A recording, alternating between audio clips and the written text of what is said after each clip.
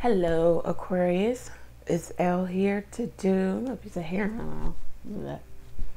It's Elle here to do a love reading for you this week, the week of the 15th, August 15th.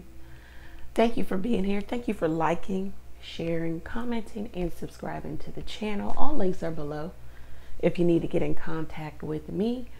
Let's go ahead and jump into this, Aquarius. Thank you, Lord God, for blessing the Aquarius with a clear, concise message from you. All right, so shuffling off camera, what I got for you, Aquarius, was this shit again, or this cycle again. I don't know. Something hasn't changed, okay? And I think you know it.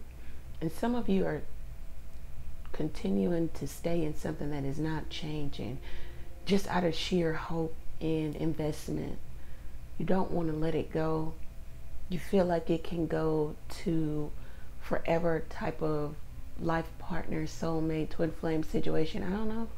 You more so feel like this is your person. This is your life person. This is the person you're going to be with. But there's no change that has happened in the connection. You just keep going, or someone just keeps giving, but there's nothing changing.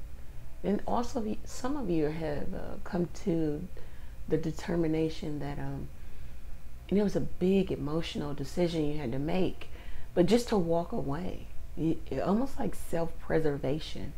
If you stayed any longer, you would have died in it, and not a physical death. Maybe some of you were in some volatile type of, physical violence. I don't know.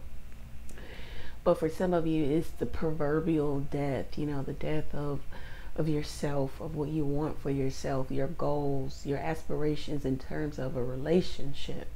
They would have died because you were not getting what you wanted, what you felt you deserved.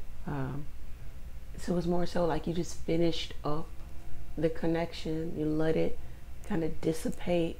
You finished up and you've moved on now into a journey where you just don't know what's next. You can't see what's next, but you know that staying in that connection would have gotten you nowhere fast. Also, you felt like you spent your wheels with this person. We know a wheel goes in a circle, right? And a cycle is a what? Most times a circle. So you spent many cycles just spinning your wheels, going in a circle with this person. Nothing changing. Day in, day out, year in, year out. Nothing changing. Therefore, you felt powerless because you were putting your power in a circle. Nothing and no change. So a lot of you have decided to take your power back, get out of the circle, and go into something new, something linear, where you just don't know what's going to manifest for you, but you're hoping for the best. You have the best intentions for yourself, and you set them. I think you had to redirect and reconnect. But anyway, that was a very long channel message, and it was for somebody. So I hope some of you took something from it. So let's see how Aquarius is coming into the reading. Okay, there we go. I knew it. The Eight of Pentacles. And look how the Eight Pentacles are aligned in a what? A circle, a cycle. Some of you, you just have invested over and over and over again. You've given chance after chance after chance, and nothing has changed. Nothing about the person, nothing about the relationship. Some of you are getting out of the cycle. Some of you are still in it, because in the channel message, I did hear this shit again. So I don't know if you're going through the same shit again. The rain is happening outside. I don't know if you guys can hear it.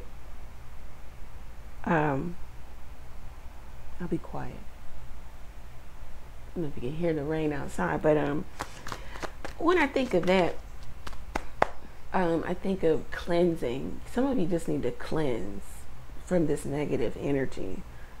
Take part in the full moon manifestation coming up on the 22nd. You can get a part of be a part of that full moon ritual where we will banish, bring in new energy also. So anyway, take part of the, and it's funny how these are all moons, moon cycles. You see that? All moon cycles. So you happen, so this relationship was cyclical. Some of you gave more than the other person, or you are giving more than the other person. You were more invested. You were more invested to see it through, to see this life partnership, see it through, see it, you know, to getting married. Some of you marry a person later in life, you know.